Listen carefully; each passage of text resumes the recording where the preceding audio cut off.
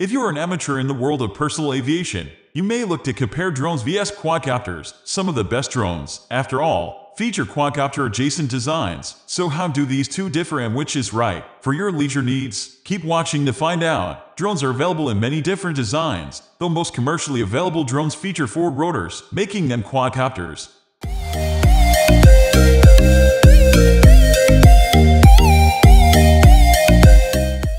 Differences: drones cast a wide net, with many types of drones available for modern pilots. With that in mind, the vast majority of commercial drones available for purchase feature 4 rotors, so they actually are quadcopters. So there are no differences between the two, though the same cannot be said when comparing drones vs RC helicopters.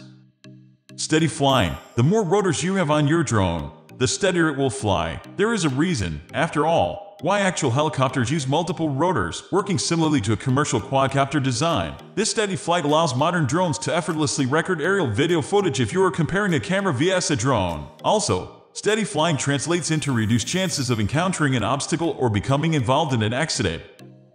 Good battery life: 4 rotors mean an even and steady consumption of energy, which translates into better than average battery life. The range of a drone is a primary consideration, to avoid spending all day at the power outlet. As battery technology continues to advance, we should continue to see battery packs become more and more robust, offering a lengthier flight time before needing to head home for a charge.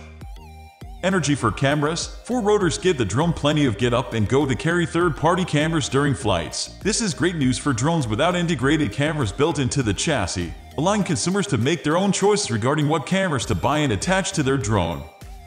Modern technology: modern drones integrate nicely with other newer forms of technology. Being how quadcopters are nearly always commercially available drones, you can expect access to advancing tech. This includes smart assistant integration, robust apps for easier flight control, and superior water resistance, with certain models being fully waterproof. Some newer drones even include the option for automated flight, so you don't even have to be there to control them.